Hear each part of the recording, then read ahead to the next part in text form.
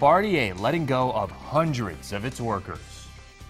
The cuts in the air capital totaling more than 20% of Bombardier's local workforce. That's our big story today. The company announcing those layoffs this morning. Let's get right out live to KAKE's aviation reporter Chris Frank tracking the story outside Learjet's West Wichita plant. Chris.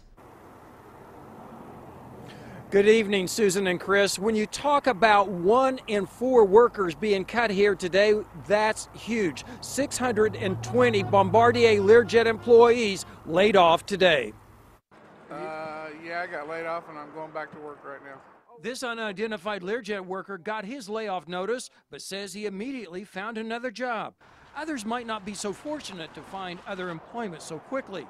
Bombardier is cutting 1,000 jobs altogether, 620 in Wichita, the rest at a Mexico facility. Locally, workers started being notified and processed before 8 o'clock this morning and then started leaving the plant, with most not wanting to stop and talk about it. What's behind the layoffs is this. Bombardier is, in their words, pausing the Learjet 85 program. How long it'll be halted is not known. Bombardier CEO says there is a weak demand for the Learjet 85 aircraft and says there is continued weakness in the light aircraft market category that the 85 is in. Now, I've been hearing of problems with the program for well over a year. The Lear 85's maiden flight was just last April from Wichita, but the plane is well behind schedule. It was announced in 2008, and deliveries were expected in 2013. So until deliveries are made, the plane in its test program is costing the company.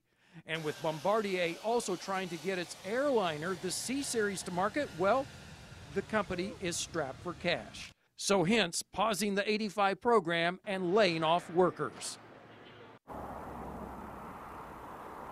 So besides the 620 job losses here, there were 380 or so at the Mexico facility where those Lear 85 fuselages are made. Bombardier stock taking a huge hit on this announcement today. We're live in West Wichita. Chris Frank, KAKE News. All right, thanks a lot, Chris. Of course, community leaders scrambling for more details from Bombardier about the pause in the project, saying it is definitely bad news. KAKE's Deb Ferris continues our team coverage now live in West Wichita with reaction. Deb? Yeah, Chris, anytime there is word of major layoffs like these here at Bombardier, it is not good news for the community. Tonight, the mayor and the Chamber of Commerce are trying to determine how long the pause in the project will last and just how this will affect the economy. Mayor Carl Brewer saying this afternoon Bombardier called him last night saying an announcement was coming today. He calls the news disturbing.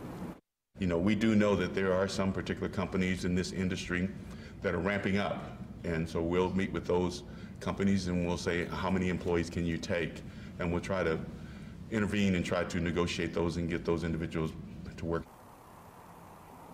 In 2011, the city and county each gave Bombardier $1 million to expand its parking lots. The city says Bombardier did uphold its end of the deal by creating new jobs. We'll have much more on that coming up tonight on KAKE News at 6.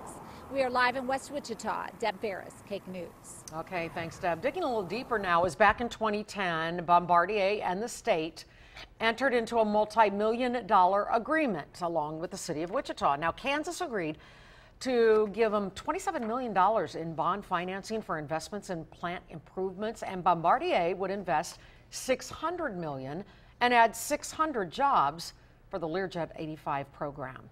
Stay with KAKE News for continuing coverage of the Bombardier layoffs. Watch for updates on later KAKE newscasts and look for updated information on our web channel, kake.com.